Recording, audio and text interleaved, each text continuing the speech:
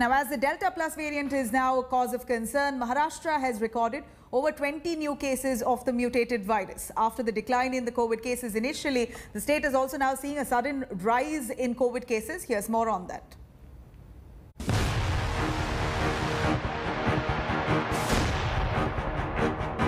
The second wave is subsiding, but COVIDiots are at it again.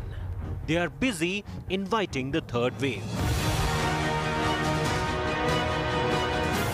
These images are from Navi Mumbai, where BJP workers in thousands held protest against the naming of a new international airport. No distancing, no COVID-appropriate behavior. This at a time when Maharashtra has been reporting a surge in its COVID tally. On Thursday, the state reported nearly 10,000 fresh cases. It has over 1,20,000 active cases. And not to forget, the state is facing a new threat in the form of Delta Plus variant. So far, Maharashtra has over 20 known cases of the mutated virus.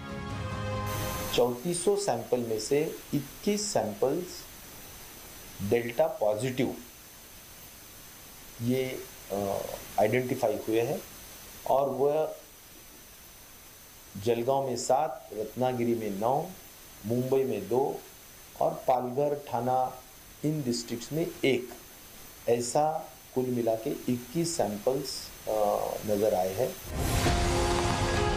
To stop the situation from getting out of hand, the Uddhav Thackeray government has issued a fresh set of guidelines for districts reporting Delta Plus.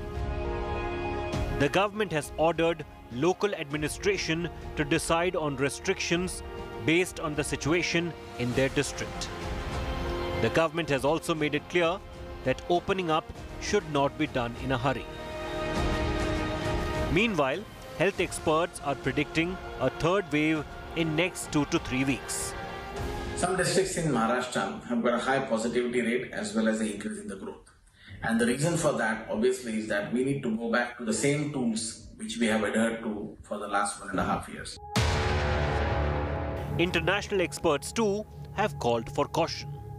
Based on the data that this virus transmits more easily and can be more dangerous, has been the underlying reason why they've made that change and upgraded it, as it were, to a variant of concern. Additional stringent measures are being seen as the need of the hour.